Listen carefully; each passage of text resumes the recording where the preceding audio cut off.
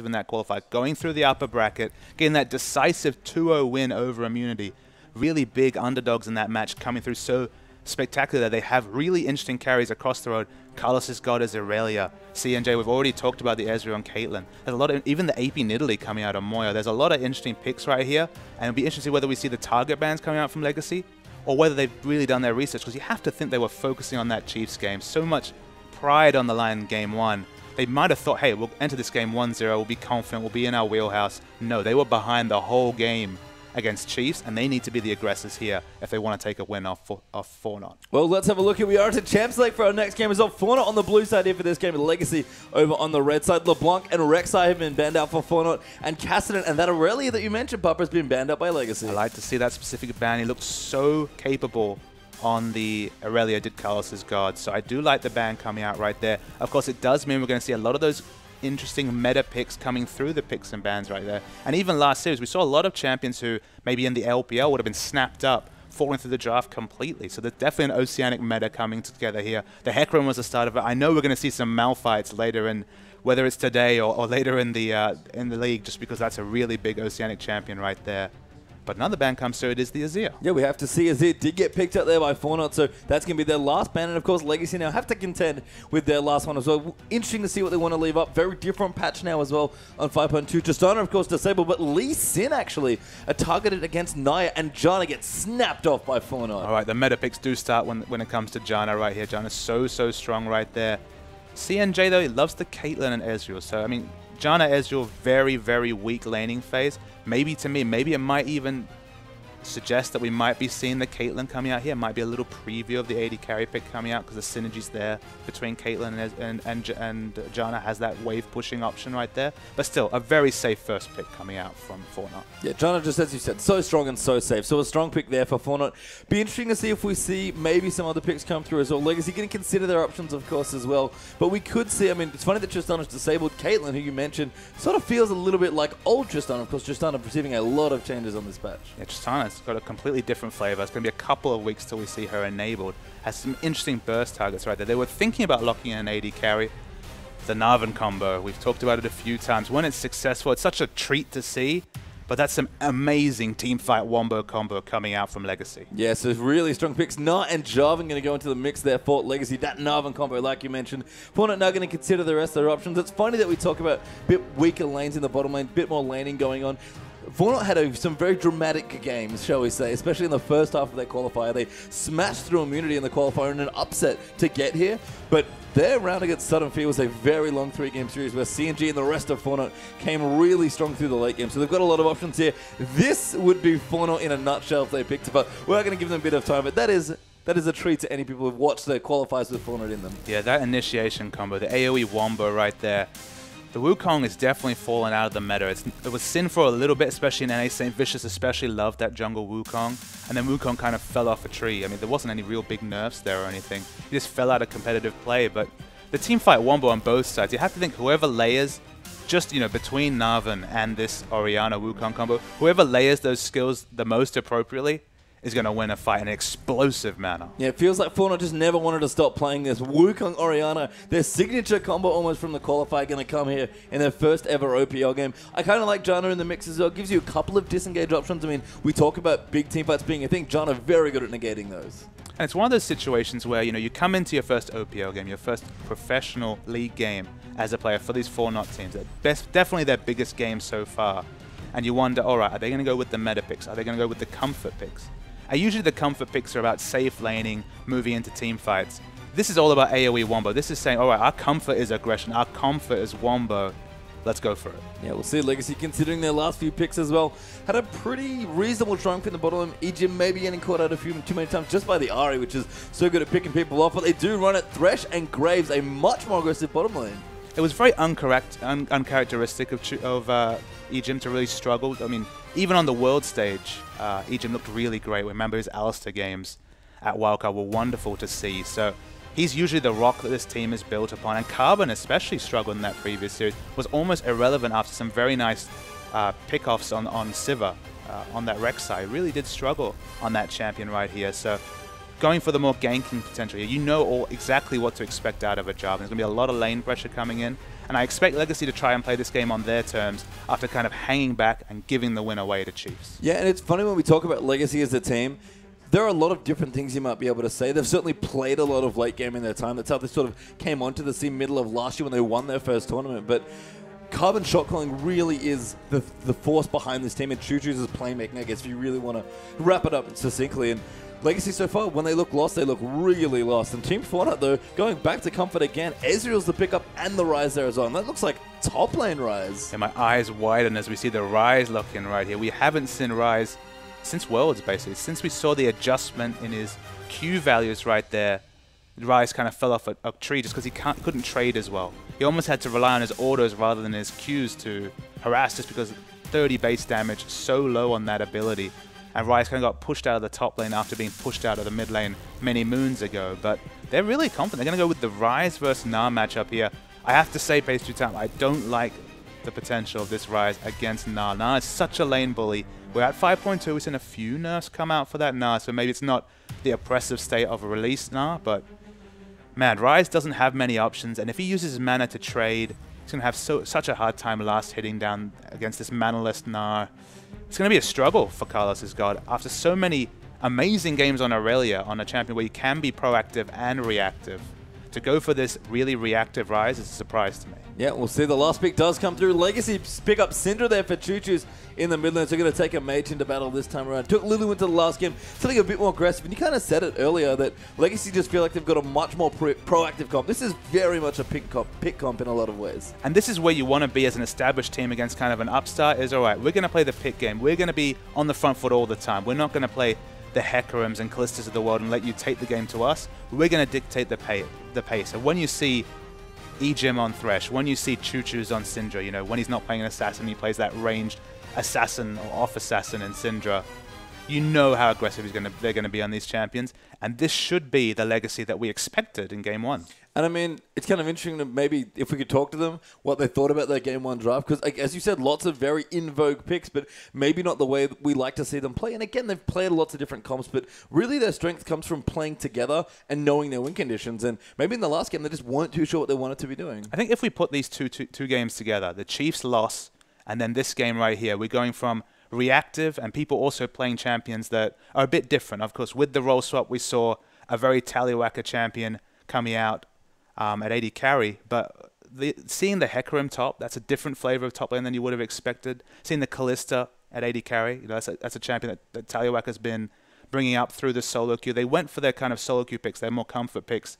They were definitely with the identity of the player rather than necessarily the role, bringing something different. And they didn't work in that first game. The comp didn't come together. Now it's more of a trademark Legacy comp right here. We'll see more of a flavor of whether the role swap was successful or not. Okay, we shouldn't judge it completely on just day one's performance, but at least a bit more of an indication of what to expect with this revamped lineup. And the thing as well, kind of moving to 4Not's comp, is that they have some pretty again, trademark stuff for them here as well. And it's not maybe the strength of a lot of the picks that are on the Legacy lineup. Not something that you're used to seeing, not the in vogue, the meta picks, but 4Not, you know, they might be playing from a season or two back, but they're very comfortable champions. I just love the fact that Carlos's God is clearly putting himself on more of a carry champion. And we'll have to watch this Rise very closely just to get a flavor of what to expect from this nerfed Rise. Basically, after that nerf, after the base damage nerf on Q, we saw basically no Rise picks. You don't see Rise anywhere. So to really see how he lines up against a lane bully like Gnar, it's going to be information for us that will help inform all scenes just to get a flavor of whether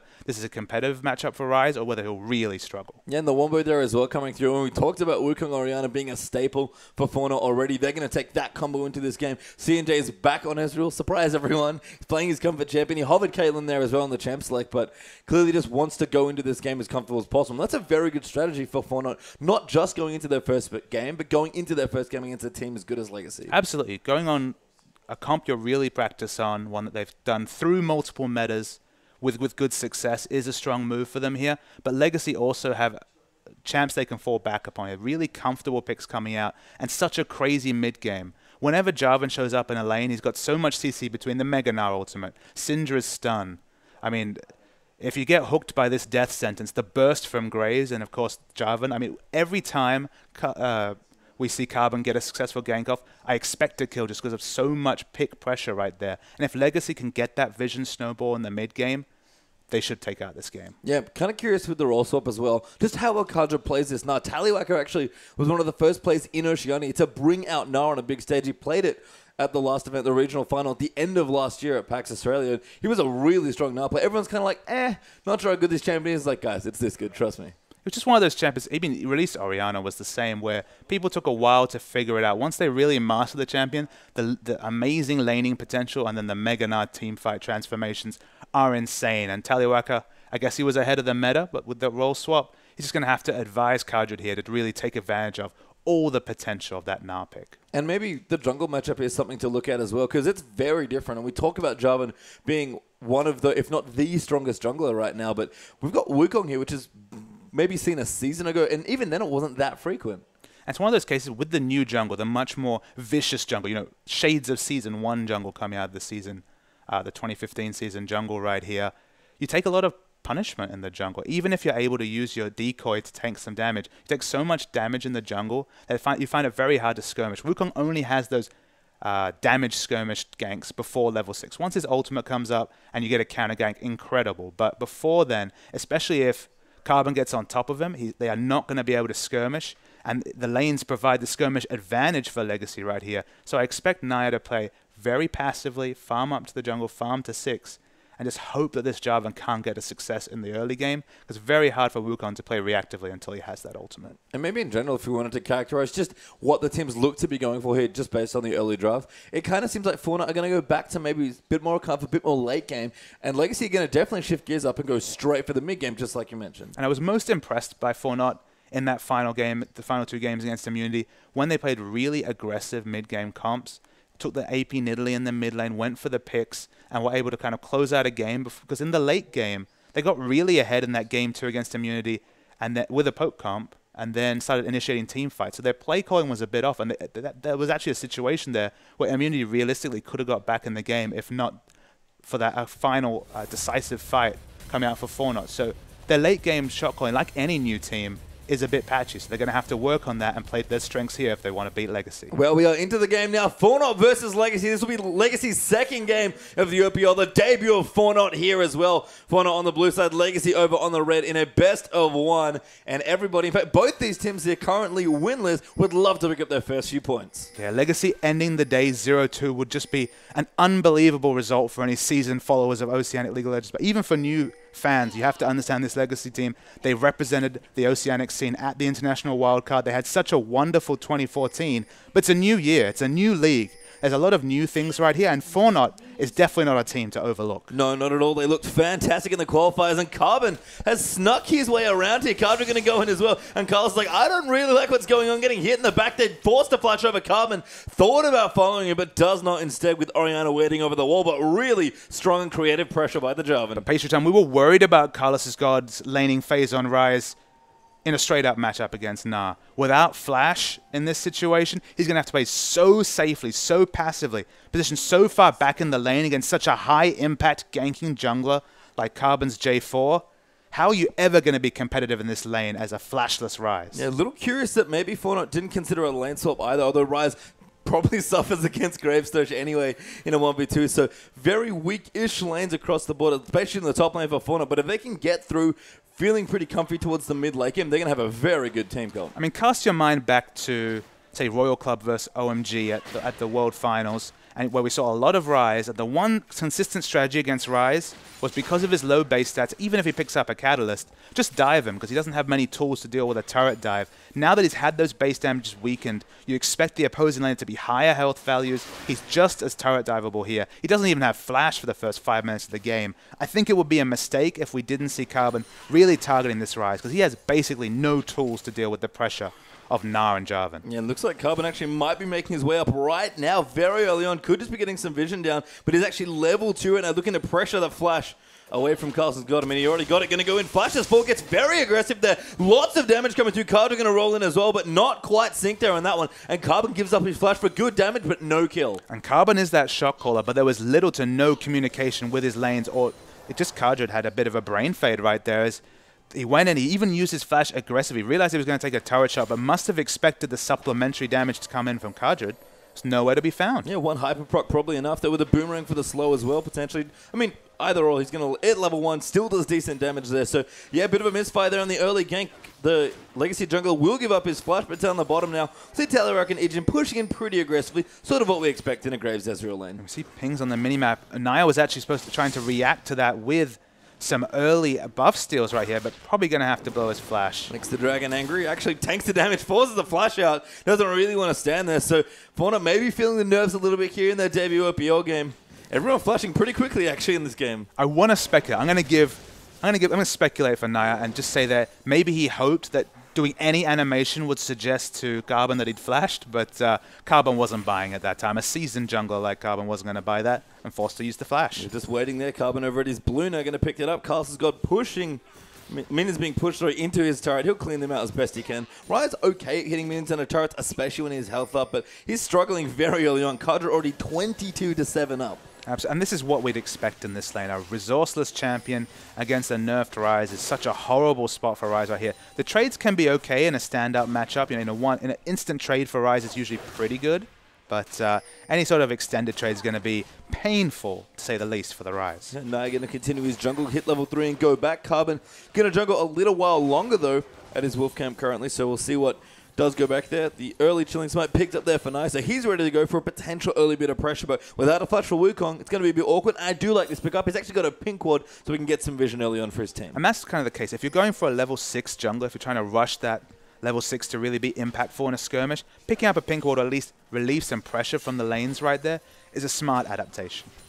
It is indeed. It's to back down the bottom here. CS reasonable for Tally, but CNJ keeping up well. Zalo and CNJ being forced a little bit back. Ejim trying to aggressively zone them here. Hook actually landing beautifully there. The shield comes down, but there's the buckshot. Tallywacker will get knocked off, and now Zaldo could be in a bit of trouble, but a very good trade for Legacy. The skill shots for Ejim were always one of the strongest parts of his play, and it was on full display right there, predicting CNJ's lane movement. They get a nice trade on them, but no damage is going to super stick, even in this no sustained Janna lane. No, Graves applies so much pressure in these lanes, so haven't seen too much of him, though he's picking up a bit more speed, and it's nice to see Tallywacker pick him up here in the bottom lane now, and again, try and take it to 4Not a bit more. And this is Legacy already, just from the early movements, much more aggressive than their last game. I just noticed that Naya just picked up their first blue buff at 5 minutes 30 into this game. So after that aggressive early invade, never pathed his way to the blue buff right here.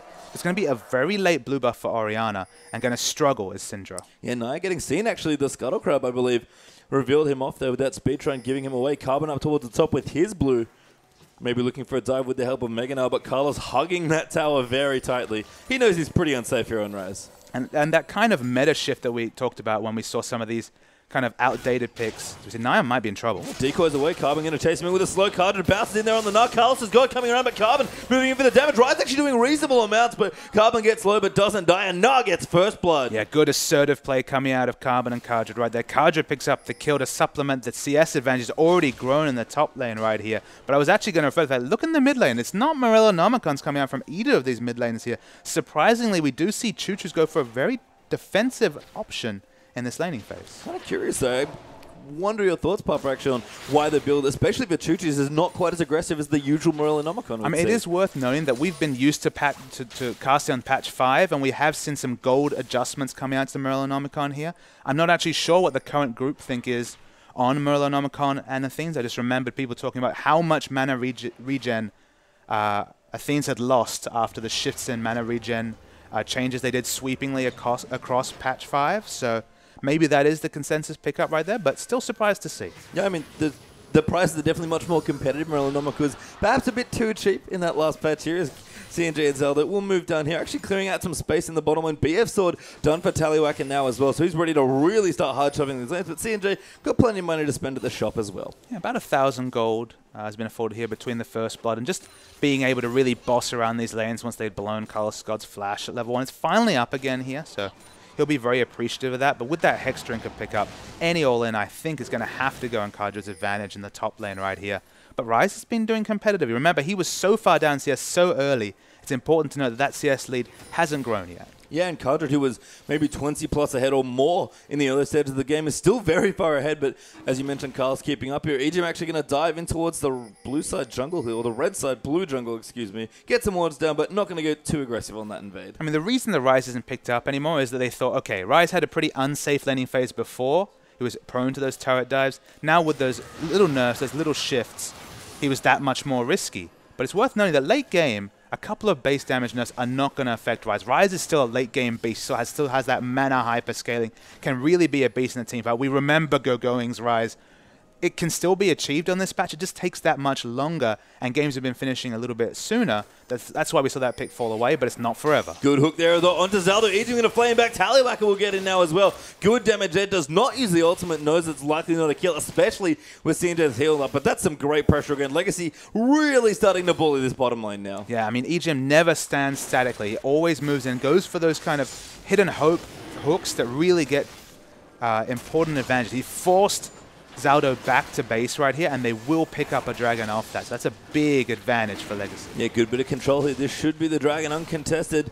Naya not even close on the Wukong, unfortunately. Ultimate does come through, but CNJ will not steal it, and that will actually be picked up by Choo-Choo's, but Legacy get the first dragon. Yeah, we named the mid game as the important point, and 9 minutes into the game, picking up that first dragon is very good for Legacy right here. They have so much pick pressure, they have so much skirmish pressure when Carbon's available that we expect them to get that objective snowball. And CNJ, smart moves in the bottom lane. He didn't really want it though, but it's actually way too low. Maybe going in a bit too aggressive. Tallywacker uses the heal to save him, and there's collateral damage. CNJ gets the first kill. Naya gonna dive around the back looking for Tally, gets the knock-up. CNJ with the shield and the double kill. That's why we talk about CNJ's Ezreal. He understands the limits. It looked like he was going to give up a return kill for that Graves, but wonderful play to get into the secondary brush right there. The cavalry was just on time from Naya. He actually needed the Janna passive to give him that extra move speed. Still didn't have flash available right there. It came up at the last second. They secured the kill. And CNJ, that Ezreal we talked about, at 14-1-17 over the qualifying series right here. He's going to get going really fast on this blue Ezreal build. Yep. We're going to see a replay actually here. I mean, it was a smart predictive hook from Ejin, but he actually eats so much return damage right here, he almost falls instantly. But CNJ is able to flash into the second brush. That losing the one auto attack there from Tallywacker, which would have been the answering kill, was completely the difference between an even skirmish and a one-sided one for 4Not. Yeah, really strong play by 4Not's bottom lane, and good timing by Nara as well. Perhaps a little too aggressive there by Ejin. We saw that a little bit in the last game when they played Chiefs as well. And Legacy were off to a good start, hitting all their key timings very early on. That was a bit of a setback. I like the movement from Ejin, but it's almost like he forgot that his base stats just weren't there to complement the amount of trade damage he was going to take. The pickaxe was the big difference. If that was just a tier Ezreal, I feel like that trade would have gone significantly in that advantage. Adorable there. Carbon's very patient. Carlos in trouble, gets Cataclysm, and Carbon takes him out. The bait was so tasty for Rise right there. He was like, yes, please, one little nah for me. Nope. And respectable trade damage as well. Carlos has got pop the ulti, able to get quite aggressive onto Cardra, especially in mini Gnar form. But Naya now going to have to be careful. Might get tower dive too. And Cardra going to go in onto the Mega now. Going to maybe pop his ulti, pops him into the wall, and Cardra gets an easy kill on the top. Now Moya going to join in as well, trying to zone them off. But Moya's a bit low. The slow does come down. That's going to be a shockwave, draws in Cardra, but Cardra's flashed out. Moya going to run in towards the tower now as well. Can he get to safety? Does. And Legacy are really punishing the top. It felt like there was some 80 carry mechanics coming out from Cardra right there. The predictive flash on the shockwave was wonderful to see from Cardra right there, but the turret dive was interesting, and it was only successful because the really little interesting adaptation right there, he actually used the Gnar ultimate on the only targetable unit, which was Wukong's clone. I did not expect that whatsoever, but of course the area of effect of that Gnar ultimate was just large enough to also launch Wukong into the real Wukong, not the decoy. Carlos God's found Cardra backing in the shop, and that's a pretty easy kill for Rise. Bit of an aggressive back there. I did not expect such an aggressive back, but the heat's down bottom as well. That's a stun and a half. There's Zaldo in trouble. There's the Cinder ulti for the second kill as well. And Choo-Choo's casually strolls into the bottom lane for a kill. Summoner's Rift has become the killing fields here, Pace time. Across the map, that's members of 4Not falling. I mean, Cardra there, he was a bit greedy. He wanted to get that item build, and he was double-clicking on it, found his death tombstone instead. But down the bottom lane, wonderful roam coming out from Choo-Choo's Syndra. That's what we expect from a seasoned Syndra player like Choo-Choo's to do right there. And they pick up a double kill from it. Yeah, both the mid lane is actually getting frisky there towards different lanes. Moya moved to the top and unfortunately got killed there in the 2v1. And with a good run from Choo-Choo's, picked himself up a kill and secures a second for his team as well. But things is done for both of them. Choo-Choo's about 10 CS ahead there in that lane. But there's a lot of wriggle room. And all of a sudden, without any towers being taken, there is a lot of action going on this map. 25 to 27 CS is the advantage up top. And importantly, that's all spent gold for the Rise. So he's still 700 gold away from the Rod of Ages. We were expecting the tier Rod of Ages to come in 13, 14 minutes in patches past. He's going to struggle to get it by 15 minutes here. So Carlos has got really struggling to get those power spike going. That's what we've seen in terms of power spike delaying coming out from that Rise with the base nerf changes. He can't trade as well, so he gets his items that much slower, and you add about 5 to 10 minutes to the game before we see Rise really as a late game beast. And that's just so much extra time as well to power up here, but if they can get there 4-0 again, seem pretty well to hunker down for a late game, but CNJ not going to have to battle Ejim and Tallywhacker. Graves has come back almost completing an Infinity Edge. Very aggressive arcane shift actually by CNJ. Once to go in, Ejim looks for the hook, but CNJ has already dodged back towards the minions, and again staying very competitive, even in CS at least, in the bottom lane. It's not a favorable lane matchup for Ezreal to go even here again, so CNJ's excellent play on that Ezreal. Of course, the double kill would have helped him in getting a bit more lane presence. He's over-tuned in terms of items right here, even though that amplifying term doesn't offer too much. Yep, Naya actually juking in there with the deco. Carbon finds him though, and looked up there for a gank. Did not find it. Carbon maybe thinking about a 2v2, but 4Not have backed well and truly away. CNJ going to get hooked and flayed there. Tally going back in as well. Zaldo could be a target. That's a really good split. The ulti comes through, but it actually threads the needle. Carlos has come down as well. CNJ trying to be the bait, but Tally gets the kill that time. Monsoon there for Zaldo to reset. Tally potentially in trouble, but a good hook there will delay the kill, would not prevent it. And Ejim now running for his life away from Carlos's God. The Q going to move in. The snare comes in as well. Zaldo going to line up. That was an amazing flash though, and the box gets the kill. Ejim, what an absolutely insane play. And now Carlos's God is absolutely dead. Naya chasing in as well. Good double stun there coming through for Choo-Choo's. Now Carbon going to dive in, pop the ulti. There's the ulti there as well. Coming through for Choo-Choo's to pick up Naya and Moya. You better run. Orianna pops the distance. Carbon looks for the knockup. A good juke there from Orianna. Choo-Choo's might be able to get it in. The shockwave going to come through now as well. And Carbon still chasing and almost gets the kill and will secure it. What an insane turn of events. Legacy understand the limits of their champion so well right there, and Ejim demonstrated it with aplomb, able to flash away, get that burst damage in, kill the support there in just an amazing turn, and the cavalry were completely on point. They've turned this game on its head, and now suddenly a 5,000 gold lead almost out of literally nothing. And Legacy going to pick up their second dragon as well. Very good pace here for this particular objective. About 15 minutes or so, they'll clean that up. And EGM, I cannot believe he made that play. Flashed through the Giant Tornado, played into the box for the kill. But Ezreal will go wide to steal the dragon, and Legacy looking very strong. Looking excellent here, pace through time. It's a big turnaround from the first series here. And honestly, we're seeing a bit of the same flavor for Chiefs, but we're going to see a replay first. The first hook comes onto CNJ right here. Now track this kill. He actually dies to a critical strike. He was not expecting this last crit from Tallywhacker, so he'll count himself unlucky to have given up the first kill in that exchange. The Rise comes in. Of course, they were baiting for Carlos's God the whole time. And in the minimap, nobody's actually coming down bot right here. So, of course, Carlos's God probably thought, all right, this is going to be a nice little extra kill. But Ejim has got the evasive moves right here.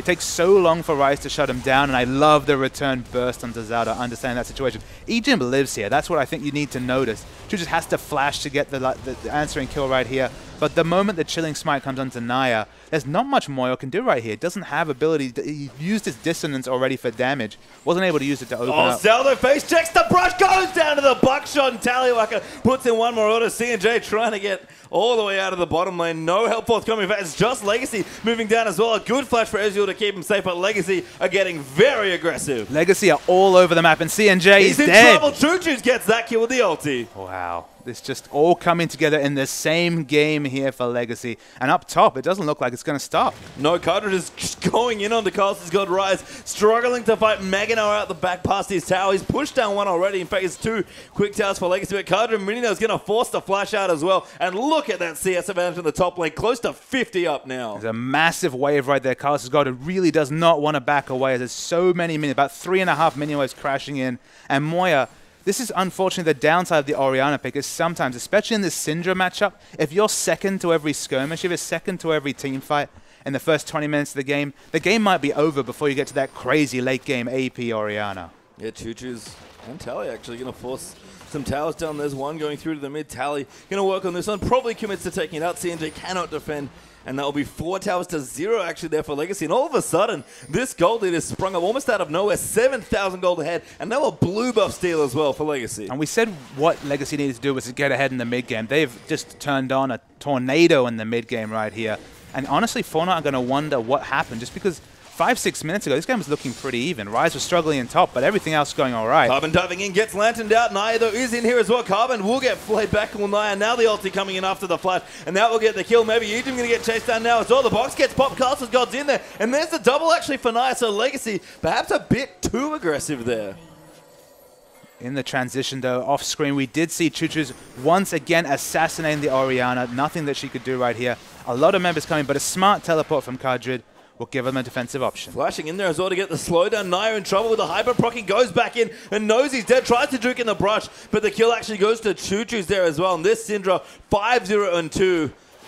The two carries here are just completely massive. 8-2-3 between Syndra and Graves right here. They're getting picks aplenty, and Chuchu's is playing this champion, this Syndra, to a T. And you know what? Chuchu's did not have a poor performance on Lulu necessarily in the last game, but that is not his style of champion. We talk about Legacy, we talk about them being very together, having a lot of synergy. It's Carbon and eGym doing a lot of the shot calling together, and they do make a lot of the plays as well. But I can tell you right now, if Chuchu's ever says, I'm making a play, his team follows him without question. And what we learned from that first series is that if they elect to play reactively, if they do choose champions that are going to really struggle in lane, that really have to scale up to the late game, their play calling felt really off. They really struggled to have any relevant team fights. But in this situation, where they went back to that more assertive play, where they gave Chuchu's a playmaking champion instead of a reactive champion, it's a world of difference between these two series. I mean, Chuchu's is just so far ahead. 5-0-2. Just picked up his Zhonya's now as well to go with the Sorkshoes and the Athenes. We've got IE plus deal done for Talius. eGym going to get aggressive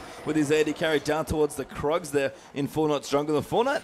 Not really allowed to play on the opponent's half of the map anymore. They've basically been caught off at the river. I mean, this is a 9,000 gold lead at 90 minutes, which is massive. That hook's quite good there. Naya could be in trouble. Ease away towards eGym. Maybe going to be safe. Tally going to go in. Naya knows he's dead. Good shield actually from Talu, but it's not quite enough to save him. Not Carbon going to dive in onto the Janna, who's forced to flash out. CNJ flashes and shifts out as well. And there's Chuchu's dominating. Gets a kill into Ori with the ulti. Carlos is gone. Could be the next target. And Legacy just picking 4Not off like flies. That is the third solo kill from Chuchu's in terms of getting kills on Orianna during rotation. Chuchu's has always been first. He's been really taking advantage of all the aggressive wards that are down here for Legacy and just catching off Moya unawares. She's nothing she can do once she hits that stun, the Syndra right there. And 3 solo kills is really the tale of the difference between these two teams. Yeah, Carbon going to take out the Scuttlecup Dragon back in a minute now.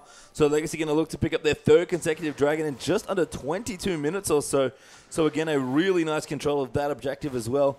Zelda going to force back. Carlos is God. Did have his rod quite a number of minutes ago, so has been stacking up nicely, but it's going to take him a little while to get there. And you keep talking about the passage of time. It's so important here, passage of time, because you look down the objectives. 0 turrets coming in for 4Not. None of the Dragons have gone to 4Not. They've been shut out of objectives.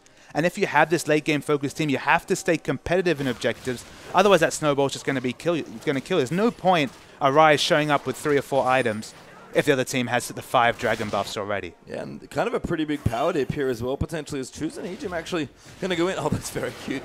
Steals away the red buff there by throwing it out. Actually will reset and regen quite quickly, but Kadrid might be able to tank it around. Never mind, the red buff is going back to its home. CNJ actually going to use his ulti. Chuchu's again going to move the red buff back around. This time they'll be able to secure it. Carbon, I believe, actually was the beneficiary of that. Perfect timing for Dragon. Some of Riot's recent changes with the soft leash is actually coming into effect. Right there's obviously with a very hard leash with the Syndra move, cause it to instantly reset. The second time, a bit smarter with the positioning, and they take away that buff and Dragon. Yep, really strong objective control. Continuing now for Legacy in their very powerful pick-based mid-game comp. Another pick here onto Naya. He's going to use the decoy, but he actually just dies there to all of the AoE out of Legacy. And when your front line is dying, that is bad news. And that is the second time that eGym has set up these kills with very smart pink ward placements.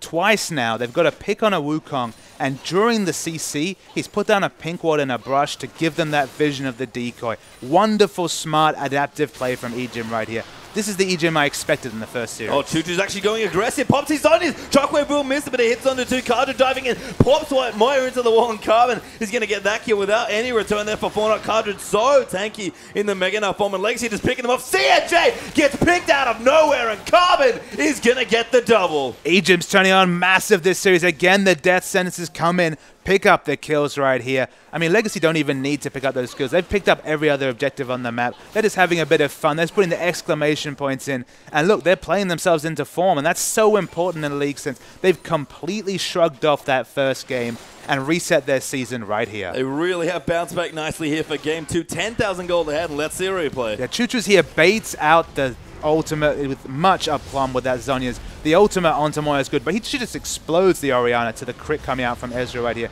They tank a lot of damage, but watch Ejim right here. Death sentence number 2 on none other than CNJ. He dies instantly, and they can get away with a couple of kills and feeling great. Just again, such a strong lead for Legacy. 19-6 up in kills, 10,000 plus up in gold, and 5-0 in turrets. They're actually looking to shut out 4Not of objectives here in this game. Absolutely. The objective, we said before, the objectives are looking very difficult for 4Not to claim.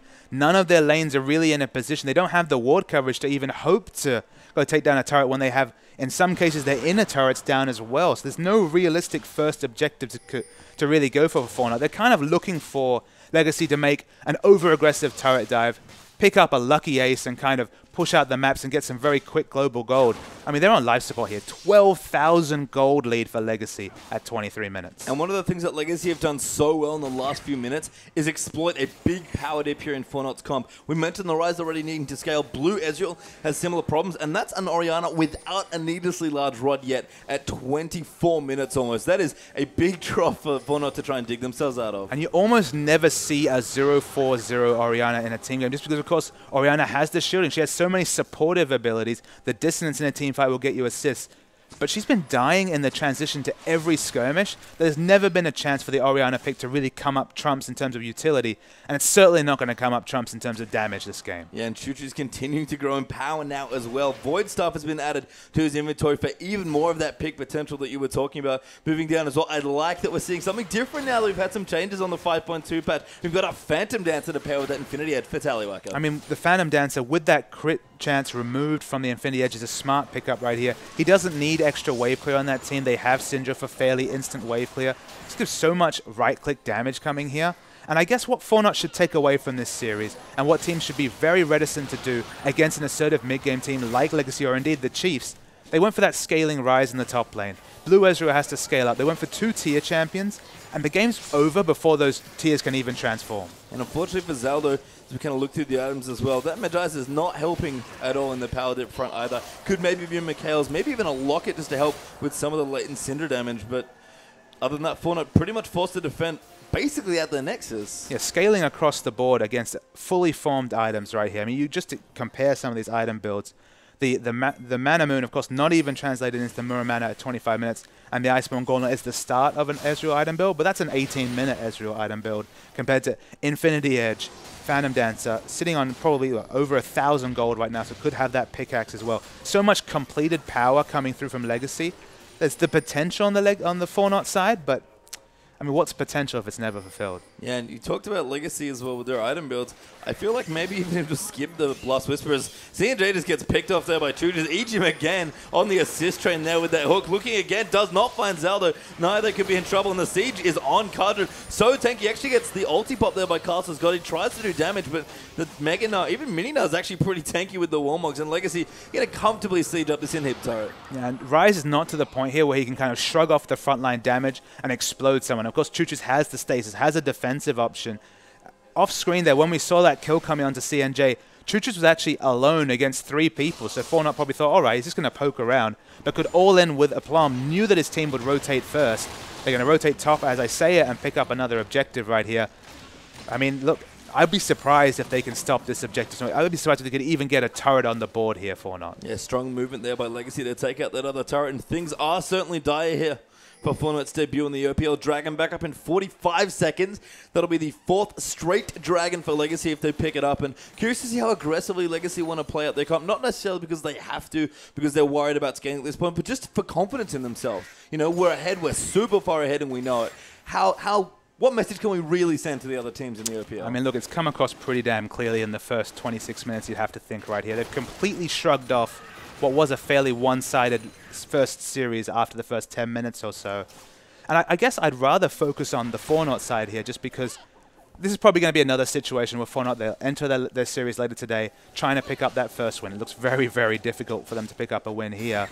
I'd just like to see the other teams really respect the power of these top teams, respect the power of Legacy, respect the power of Chiefs, go for either a mid-game focused team or really understand that you can't afford to go scaling items in multiple lanes against a pick comp. Because if the pick comp ever gets ahead in the mid-game, you're never going to have that chance to farm up that tier if you really can't even auto-attack creeps because your whole jungle's warded. You can see Egypt and Tallywacker already aggressive. Actually, basically 2v4. An amazing hook there, and Choo-Choo just wipes him off the Rift. Now Naya diving in, gets the knock up there with his ultimate. Choo just pops the ulti and says, yeah, mine's a little better right now. Zaldo going to get aggressive on Kadra, goes mega and does tank the turret, but will pop himself out. And that was a ridiculous pick by Legacy. When Ejim's on form, you'd think that Death Sentence was a target ability right there. Took down Ezreal. Remember, Ezreal we're talking about, but the fight's on. Carbon their alley-oops and finds Moya with the Cataclysm using Carlos's God as a springboard. Now Kadra going to dive in, slowing down there with the boulder toss, and that's another kill for Choo-Choo's, who's a legendary. Zaldo pretty much at his belt and trying to stay alive and might still die. Does survive, thankfully. The Ignite not enough, but Legacy may just end the game here. Yeah, they're going to take a bot turret right here. They have 5 members strong, but the death timers are short at this point. Wukong's already back up here.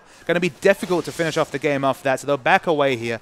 Baron's a realistic objective. The 5th Dragon's coming in a few minutes right here. Legacy have an embarrassment of options for their next move in this game. Yeah, I mean, then basically all they need to do is not make some sort of horrendous error. And a team like Legacy with this much experience, that's pretty rare to happen. And 4Not, they'll play it out here. They'll see what they can get, definitely get a feel out for playing on maybe a bit more of a stage for them. Someone who don't have as much experience. Actually, Carbon, no, does not get found out. No vision there for CNJ, so just try to look blind.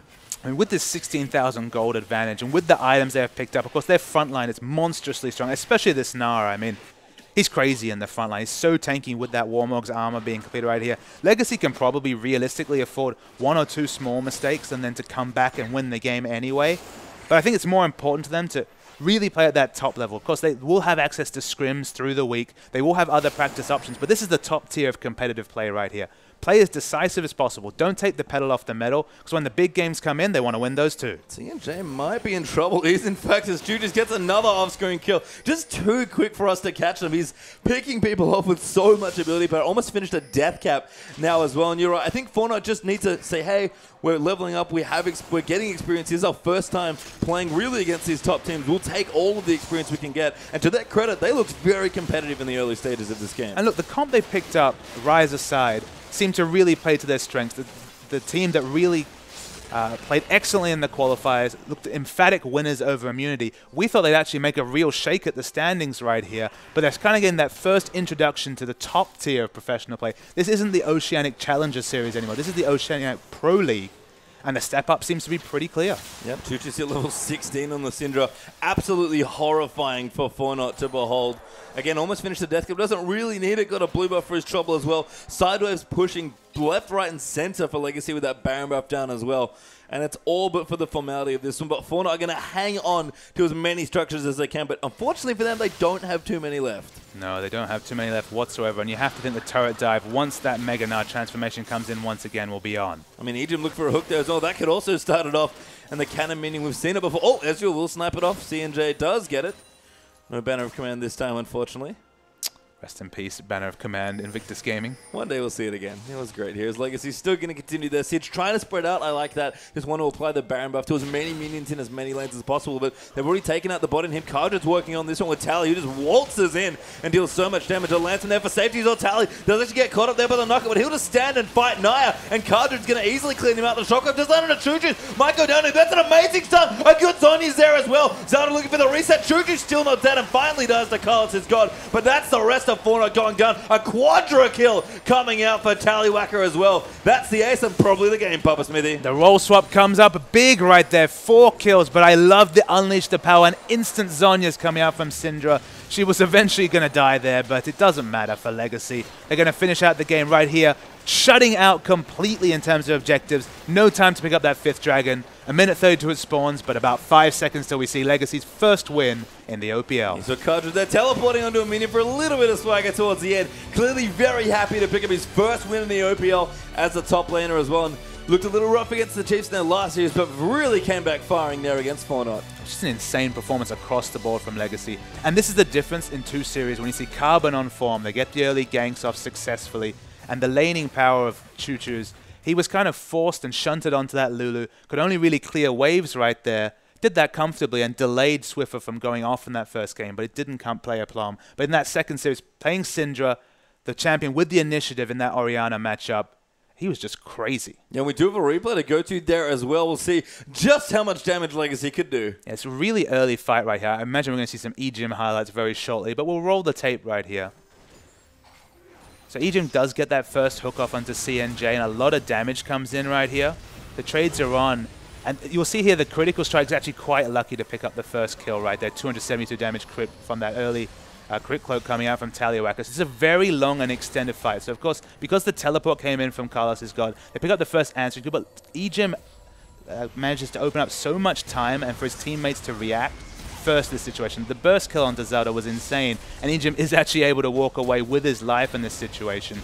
But the moment that Legacy are the first to rotate right here, we see the kills come through. First it's onto Naya on the Wukong right there, the base stats not coming through. It was just a sign of smart play calling and good champ focus when it comes to a team fight. It's what Legacy were really lacking in that first series right there. In the first series, you'll remember, they had two fairly fed tanks who kind of were always, in terms of positioning, weren't in front of their carries. It just didn't happen. It didn't happen on the same fight whatsoever in that first series. But they're play calling here. And the difference between Choo-Choo's on that Lulu and on that Syndra was night and day. He said the name already. I think Choo-Choo's has to get so much credit, not just for his massive score and how well he played, but you said it, the catching Orianna in every single rotation, being the first of those zones, being the proactive mid laner that we expect, just a pleasure to watch. I mean, Orianna's the team fight general. That's what we always call her. Credit to Swain, of course. You know, he's his own kind of general, but Orianna's all about influencing those fights with all that utility and, of course, the burst coming out from the Shockwave. But the Shockwave was basically irrelevant that whole series. It never was in the right spot because Orianna was dead. Yeah, and with that, we are going to pop up to a break, but don't go anywhere. The OPL is coming right back.